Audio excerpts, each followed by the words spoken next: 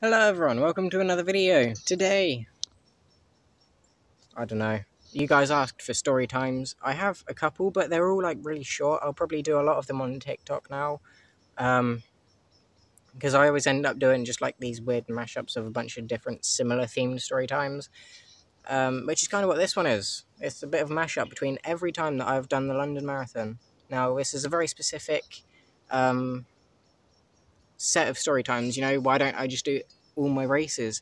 It is because the London Marathon has a very special place in my heart for having some of the best moments, at least wheelchair racing wise. Like, some of the best moments happen like way off camera, or not off camera.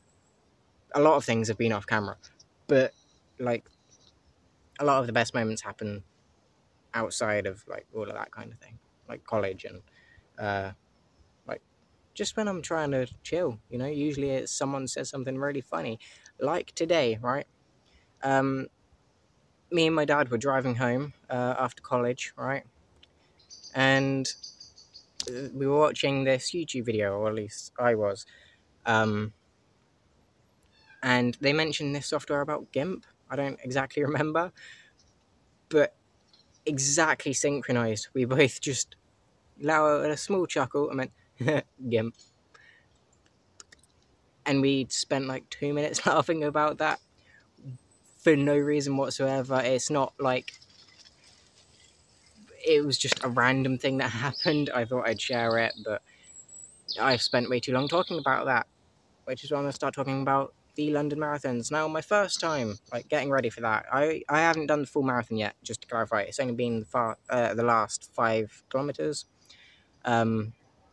Obviously, wheelchair racing, not running yet. But yeah, let's start off with first time, like, getting ready to do it. This was a couple of weeks beforehand, and it was just a shopping trip. You know, we always do, or me and my mum used to do, like, these big shopping trips, like, before every big road trip, or, like, massive days out and things. So we got, like, a bunch of snacks, like, a bunch of drinks, just a bunch of cool things to, like, entertain us on the drive and, like, keep us full for the drive. You know, like, if you live in England, I don't know if they do them, like, everywhere. They probably do. I don't know why I'm specifying it to England, but if you go in, like, a shop, they have the clear, like, boxes of different foods, such as, like, a box of, like, 20 brownies, mini brownies, and, like, same with flapjacks and millionaire cakes, that kind of thing. We'd get, like, 3 of them, right, and mix them up. We'd buy one of each type. So we'd have, like, gingerbread men, millionaire shortbreads, or flapjacks, or brownies, you know, that kind of thing. And mix, not exactly even, but, like, roughly, like, a third each in each box.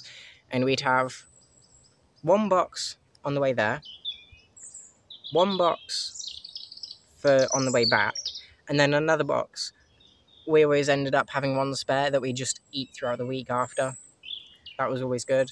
And that's something that I, like, kind of like about road trips, is just, like, when you're getting all ready for it and you're, like, getting prepared, getting in your blankets.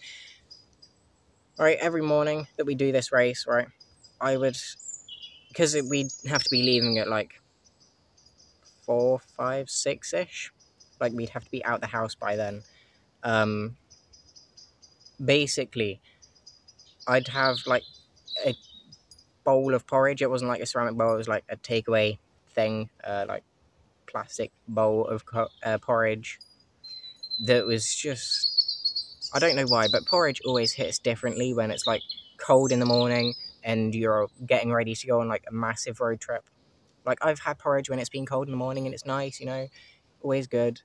But when you're getting ready to do something and you're excited for that as well, that is when it hits best. So, again, I've been going on way too long about, like, even before getting into London. So the drives up, we usually play a couple of games. Some good card games that we used to play were, like, make the songs make sense. It's kind of hard to explain, but basically we'd have a playlist music playlist of a bunch of different songs. You can do it with like a Spotify playlist or anything like that. And we would have to like try and make the songs make sense. So, for example, if it was I'm a Bee by Black Eyed Peas, right?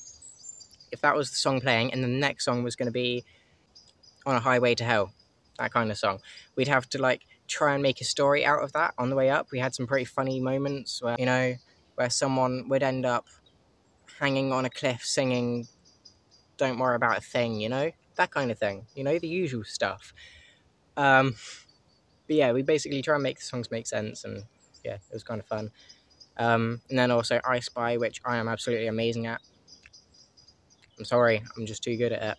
So we'd get to the race, right? We'd get into London, get parked up.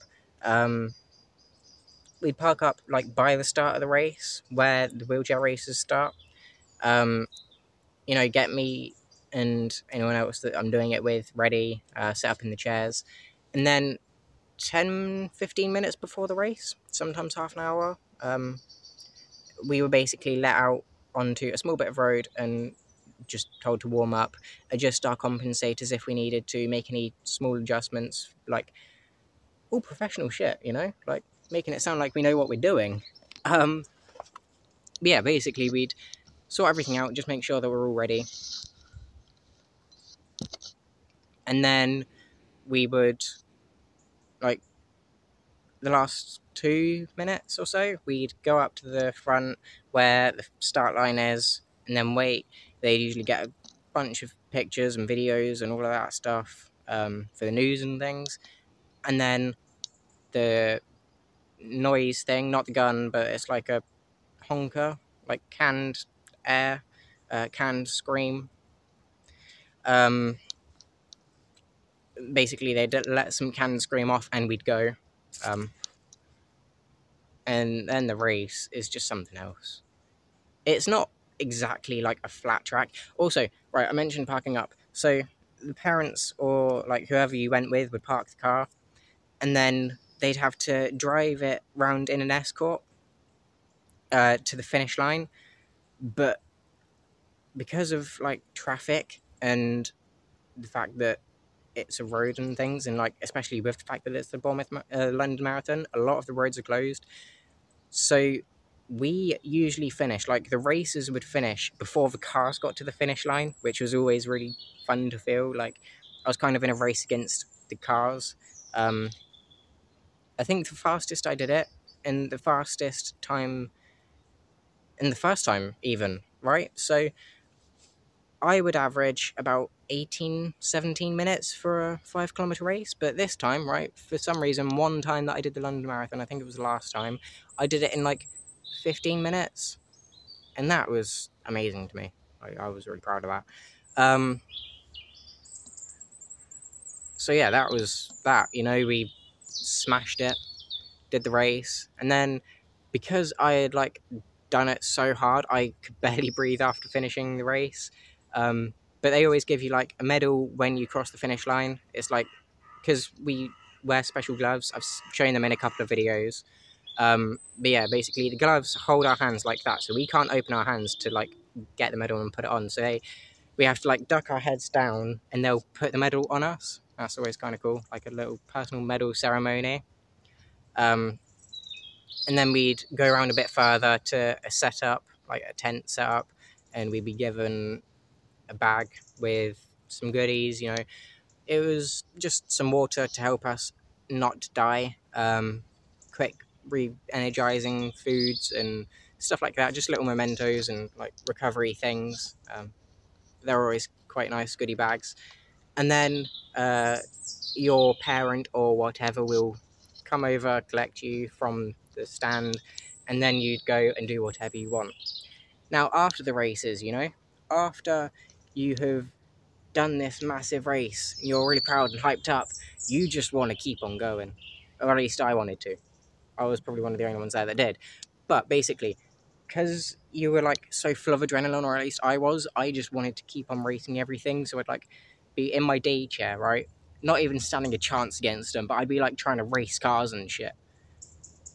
I don't know why. And then we'd always like go into like the Lego shop or other places like that, just have a day out in London. I don't think I've ever seen like the actual London Marathon, because I think it's going on at the same time, if not like a very similar time to the wheelchair races, so we don't really get to see any of it. But next time I do it, I might try and make a day of it and have a look round. But yeah, basically that is my little talk. Jesus Christ, I went on. But yeah, basically we'd spend the day up in London, finish whatever we were doing, go out, get some food. I have a favourite burger place there. They do good milkshakes. And then we'd go home with the snack bag and chill. By the time we'd get home, though, it would still be pretty early, like 3, 4 o'clock. So we'd leave at 6, do the race, spend the day up in London, and then come home before it was even the evening. Like, it would still be brighter than it is now. And then I'd spend the rest of the day either trying to recover or, you know, just chilling, having to calm myself down after the day. And then go to bed. One time, right, I fell asleep on the toilet because I was so tired. You know, I went to bed at like 8 or 9, but because I was up really early, didn't get much sleep the night before, and then did a race, I just passed out. It was funny. But yeah, that is it. Jesus Christ, I went on. It's dark. It's only 5 o'clock and it's dark. I'm not used to this shit. But yeah, that is the end of today's video, guys. If you enjoyed, please leave a like, subscribe, all of that usual stuff, and I'll see you in the next one. Thanks for watching.